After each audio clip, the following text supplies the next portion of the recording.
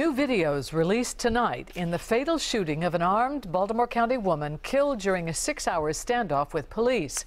Our media partner, the Baltimore Sun, was first to report the story after obtaining the videos. WJZ's live Ava-joye Burnett has the dramatic footage. Ava-joye?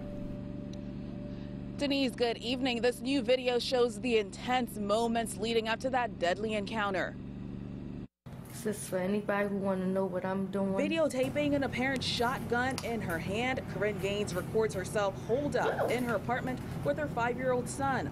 But the devil at my door, and he's refusing to leave.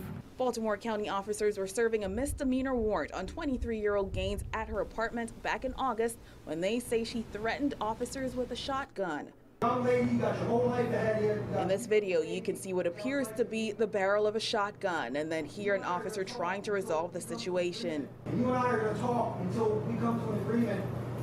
We bring everybody out safe, and you and I go have a sit down. Because you know, and I know that this ain't right. It's not. I ain't trying to hurt nobody. I've never hurt anybody. It's been quiet a while, so they plotting to come in here and disturb the peace here. They've already disturbed the peace. I'm not a criminal. An officer, only identified as Officer First Class Ruby, exchanged gunfire with Gaines, killing her and injuring her son. The Baltimore County State's attorney determined the shooting was justified.